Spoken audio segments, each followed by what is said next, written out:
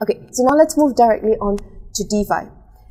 Let's talk about DeFi money Legos and compostability. DeFi is just D for decentralized, F for finance.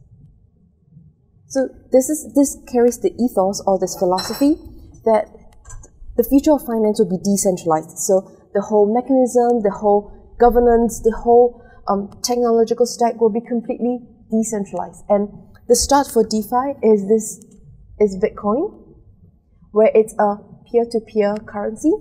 And now we have moved on now we have developed a little bit more than just peer-to-peer. So now we have lending, we have exchange, we have derivatives.